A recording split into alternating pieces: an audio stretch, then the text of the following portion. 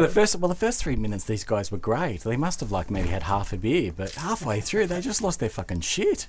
The point of this one is first world problems. And for anyone who doesn't know, first world problem basically is any simple, easy problem that we have, that when you start saying it to people, they go, no, at least you're not a starving kid in Africa. Well, of course I'm not, but it doesn't solve my issue when people say that. As weak and little as they may seem, they're serious issues. So what we're trying to do is treat these things with the seriousness they deserve. Can cause major problems socially. It can, and it really can keep you up at night. The Dave and John Show. It's been quite a hot week this week, and I have had the problem that it is so hot that when I put my wax in my hair, the wax is melting, and I have very bad hair this week. It looks like a candle has just been poured over the top of your head. That's what it looks like. It is. It's terrible. It has no life. And to put this into perspective, okay, I'm in my mid-30s now. I look at pictures like of the inside of a 80-year-old's ear. That's what your head looks like. I want to ask why you were looking inside an 80-year-old's ear, but I'm sure a few more beers we will probably come to that realisation stroke confession. First world problem. How much shake is shake well? I think about urination quite a lot. You know, because I think you really need to shake deodorant a lot more than you need to shake juice, and you need to shake your penis after you've urinated a lot more than the others. Yes, I would actually suggest that of them all, the penis would be the least amount of shake. Really? If you're going to give the rhythm of me shaking my penis after urination, it's quick. I want all of it out. Sometimes when I finish urinating, I find myself tapping my feet, so quite gently. Quite lovely.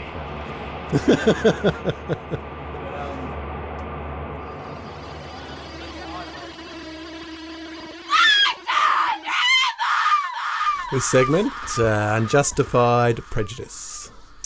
Dave's Unjustified Prejudice. I wouldn't necessarily limit it to me. Like there could be some sort of prejudice among... I mean, I know you and Brian see yourselves as the perfect human beings. I can actually say right now that bartender that we saw today, the guy...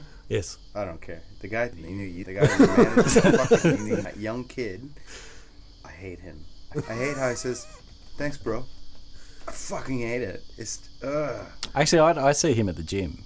I don't like him either. I don't Sweet, I'm not alone. But yeah, but Dave but loves this segment it. is justified. I was going to say, you don't have to justify. You can just not. That's like true, him. isn't it? That's true. You were trying to justify why Yes. you don't not like his It is. kind. I'm justifying it by John doesn't like him either. Eat shit from my rectum. My prejudice today is old men. I cannot stand old men. Hate all old men. All old men? All old men. Define old. Above a retirement age plus. Nelson Mandela?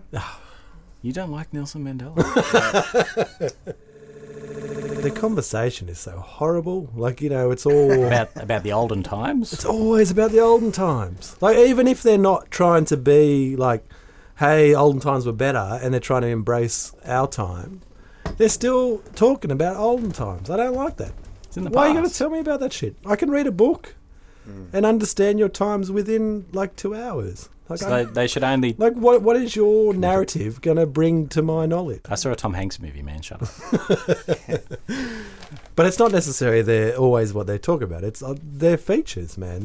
They've got these... their hair. Have you ever seen an old guy's hand? It's like the skin from their wrist has been, like, ripped back from the knuckles. It's like this tight skin, tight-ass skin, which is like... It's like the skin of a drum. Like, if you like, you know, poke a hole in it, it's going to, like, explode, and, like, bits at the top of their hand are going to fly out. It's weird. And, like, yeah, they've got, like, these wrinkly-ass eyes, and they bend from the back a little bit too far forward. Yeah, I don't like that. I don't like it. You know what I really don't like? I don't like that they shrink.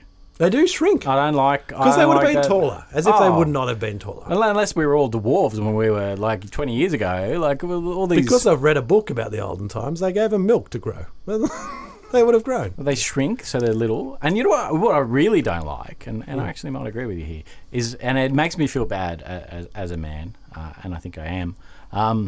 So when I see an old couple... Indeed. and you see the older woman, and she's fit and feisty and running alongside, and she's okay. She's doing stuff. She's the one pulling the trolley. Loves life. And there's an old dude, and he's finished. It's like got gout-ridden feet. Bent over, shuffling along with a Zimmer frame, no He's hair. like 63. And he looks like I mean, Nelson Mandela, which we're going to get back to. He's like a really old man who went to jail for a really long time. I think 3.5 decades. Yeah. And he still looks great. 60. I don't want to be one of them. I don't want to be one of those motherfuckers. I like, this is what I don't understand, is men, like, we're, physically fantastic, and then something happens and we just end up being like babies again at stage. And I want to put out there that my prejudice is not against old women. I love old women. No, I do enjoy the blue rinse set, but I hate when you see, when they drag out, like, here's the Prime Minister of our country 30 years ago. Yes. And you look at him, he's lost it, he's gone, he's finished. And there's his wife standing, she's pushing him around. Yep. We should have made her in charge. She'd still be all right now. Dave and John. All right, so one of the ideas we've got is... sort of like, when you're at the pub and you sort of dare someone to do something. Well, basically, we want Dave to do things. Partially because we don't think Dave does enough things, and he's the sort of person that's liable to just sit at home and do nothing. So, yeah, and then what's going to happen in this, basically, is Dave's put his hand up. He said he will do things. And both myself and Brian will come up with, at this stage, come up with things that we want him to do. But the floor is open. If people have things that they would like him to try... we'll put it out there. One of my concerns was is that if Brian and John, which I do not have any trust in at all to come up with a good thing for me to do, would be that I would chicken out of it and would lose its entertainment value. So I told them both to almost threaten me with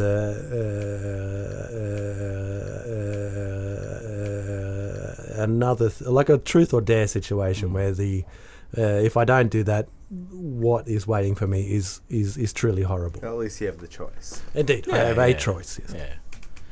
Yeah. We've talked earlier. We've got two choices for you. Indeed. Two things that you can do. The first one is we'd like you to try online dating. You've been single for a while. A little while, yes. People are starting to talk about you. We'd like you to... I just assume people like talking about me. Yeah, I'm an interesting guy. It's more of a necessity than a want. It is. It's more of a just be careful around. Surely, if it's not that interesting, it's more of a reflection on them. So we want you to try with two choices: online dating, giving a horse a blowjob, which sounds horrible. Which sounds great. So before we get and there's details to these, but we need you to pick basically giving a horse a blowjob. What was the other one, really? The other one, it was going to be defecating in public until you get arrested. That's it. So defecating in public until you get arrested. And that's not like one poo, dude. That's like until you get arrested. It's a serious amount of eating, but yeah. It is. Because they got to call the police. Like police don't just happen onto an event. Someone has to call police.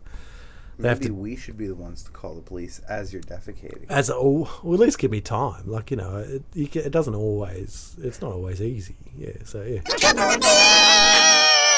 So what an awesome choice. Press the buzzer. I think I'll choose online dating. All right. That's sweet. Online dating. Done.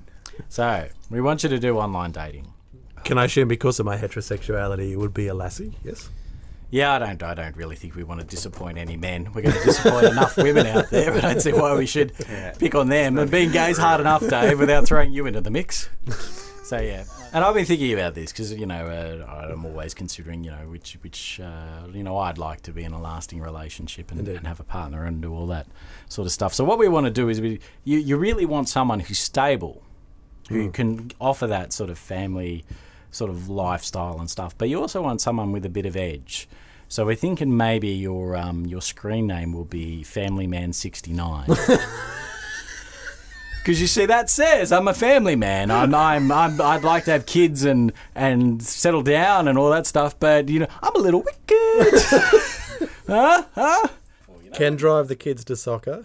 Can also smash it as well. That's the vibe I'm going with. Kids are off at soccer. I'm betting you over the kitchen table. That's what we're going for. A couple of beers beers, ho. For the Dave and John Show. Give some respect, yo. For the Dave and John Show. A couple of beers, ho. For the Dave and John Show. Give some respect. For the Dave and John Show.